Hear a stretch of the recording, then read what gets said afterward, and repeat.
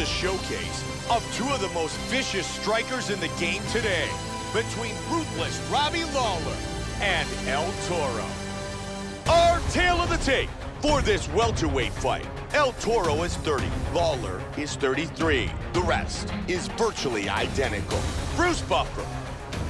Ladies and gentlemen, this is the main event of the evening.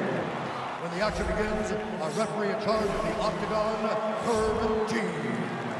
And now, this is the moment UFC fans around the world have been waiting for.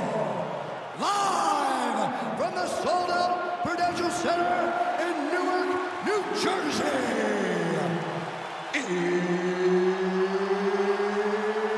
It's time!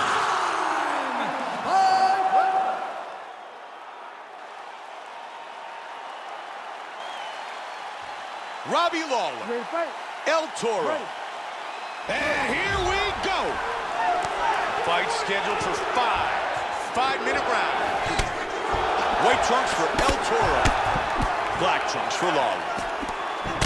Robbie Lawler is one of the most ferocious guys that has ever competed in mixed martial arts. He has nasty knockout power and a tremendous amount of experience against world-class competition.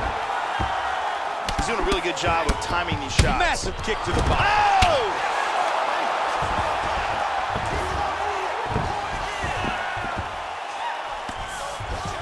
Oh, big shot from the top.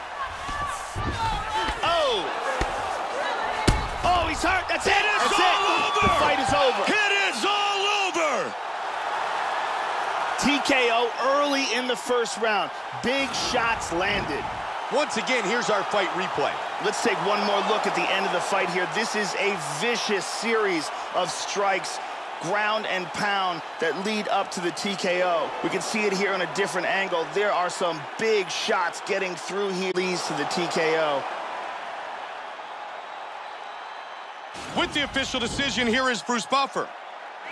Ladies and gentlemen, referee Herb Dean has called us out to this contest at 1 minute, 7 seconds of the very first round.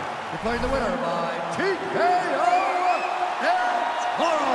El Toro, your winner by TKO.